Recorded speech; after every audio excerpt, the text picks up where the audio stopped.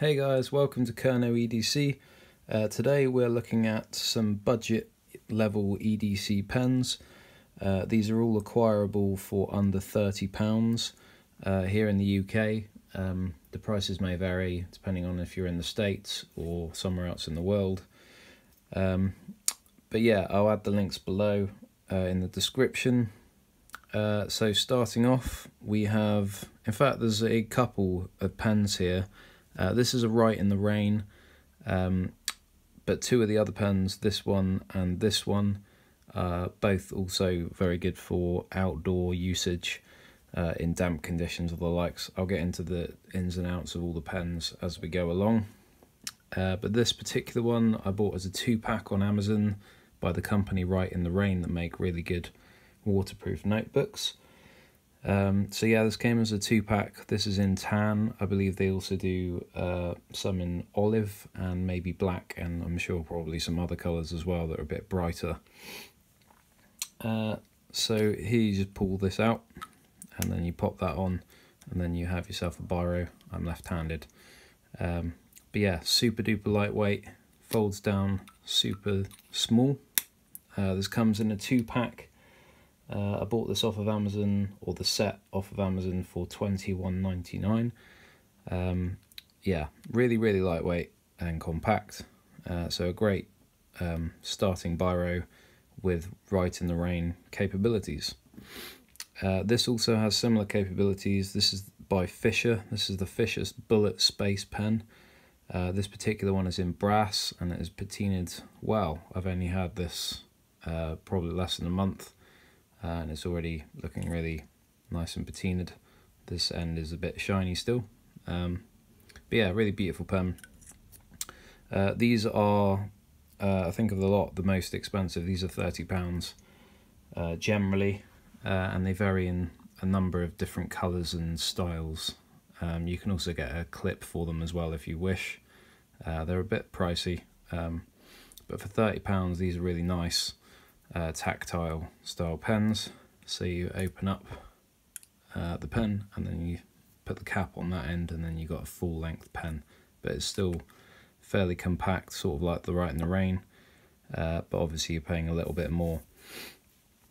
With these sort of Write in the Rain style pens, you can write sort of upside down.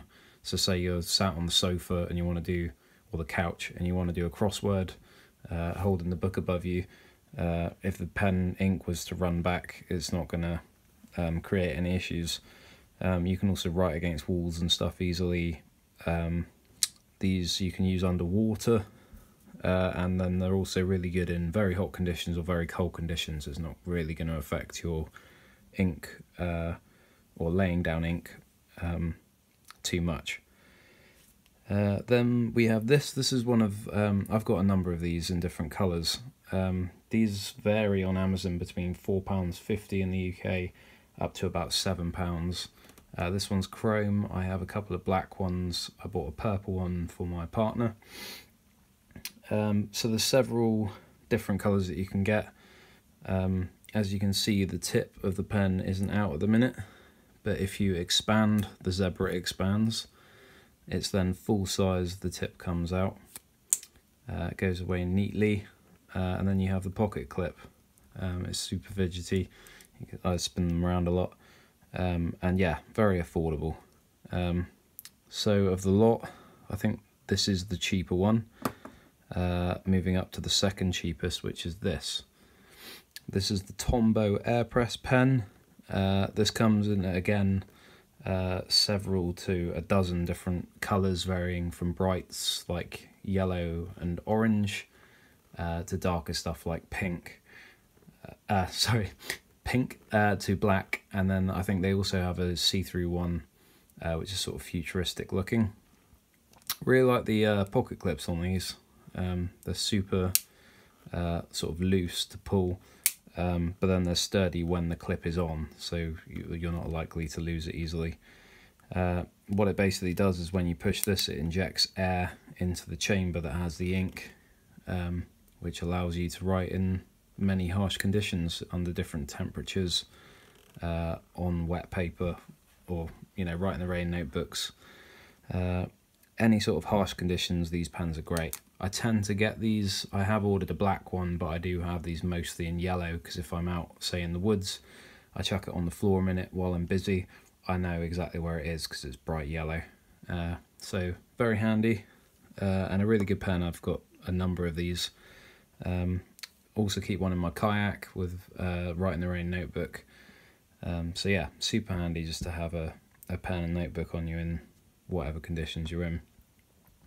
Moving on, if you're after a sort of budget fountain pen, this is sort of a standard size pen, not as compact as some of these other options, but a great pen nonetheless. But the reason I included this is that it's very lightweight plastic, so though it's still got the same sort of size as your standard pens, it's quite considerably lighter. This is by a company called Lamy, or Lamy, I think it's Lamy Safari is the type of pen. Again, comes in a load of colours, so you can get these in orange, olive greens, black. But yeah, really good budget fountain pen. I bought this for my partner for her birthday. The price I paid was, well, they vary on Amazon from £18 to £22. Again, they come in different colours. Pretty sturdy pocket clip. Opening up the pen, you have a nice sort of medium to small sized tip, and then these sort of grooves for your finger and thumb, which is very comfortable. Again, the pen's super lightweight, so that's one of the strong points of this. I don't believe it came with ink, but it'll take your standard sort of cartridges. If you're an eco warrior like we are, and you don't like sort of having to buy replacement cartridges all the time, there is a solution. They sell this on Amazon for £5 to £6, and this you can buy like a jar of ink, and then you twist this, where you submerge it, twist this down, and then you vacuum the ink up into this chamber, put the insert in the Lamy Safari pen, and you're good to go.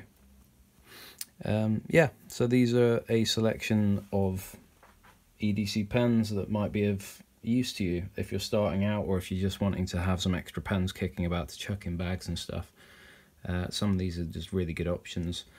Obviously, you might be aware, even if you're just delving into the EDC world at the minute, how much some people can spend on pens, with various precious metals and the likes.